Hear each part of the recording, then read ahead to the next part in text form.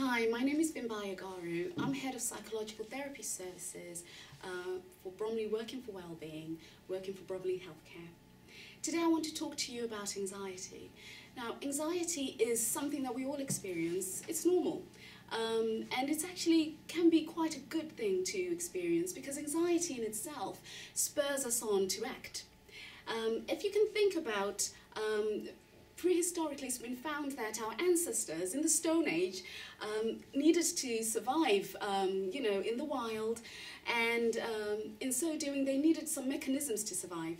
So they had, and I don't know if you've heard of the fight or flight response, and they needed to have the fight or flight response in order to survive.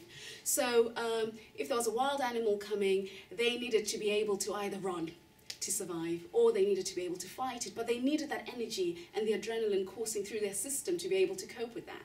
So the fight or flight response in itself is fantastic. It helps us to survive and it helps us to cope.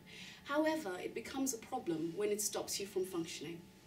So anxiety in itself isn't the problem, but how we cope with it and how we live with anxiety. Now, anxiety, you may experience symptoms of anxiety when you feel really worried all the time, and you just have this sense of unease all the time, and it's also characterized by fear.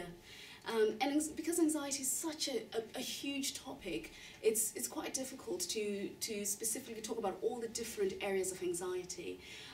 So I will generalize and just talk about some of the symptoms that people experience when they're anxious. The physical symptoms that you may experience in anxiety is that you may have a rapid heartbeat, sweating, butterflies in your stomach, just feeling really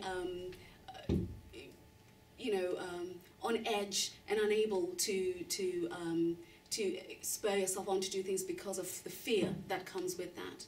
Psychologically, you have a sense of unease, you're worrying excessively about the future, and you're frightened of what may happen in the future. And some of the things that would happen, so experiencing those symptoms in themselves isn't the issue. The issue is then what happens after you've experienced the symptoms and your interpretation of those symptoms. If you had a thought, so for example, if you were going for an interview, it would be normal to have butterflies in your stomach and feel a little bit anxious. And in fact, that perhaps in itself, the anxiety you experience from that is what will spur you on to practice or to work that much harder so that you're successful in your interview, and that's good anxiety. Bad anxiety, if I can call it that, is when you experience those symptoms and it fills you with so much fear that it actually stops you from going to the interview. You get into the interview, you're stuttering, you completely cannot cope with the environment because anxiety has completely overwhelmed you.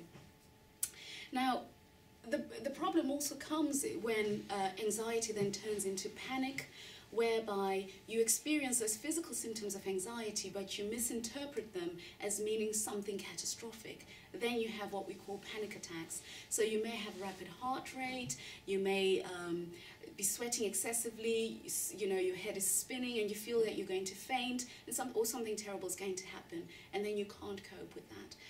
And that's when you have a panic attack.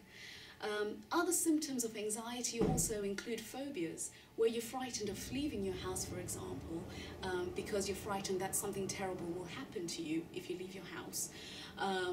There's social phobia, where you have a fear of being around lots of people because you fear they will see you in a negative way and you can't cope or tolerate that.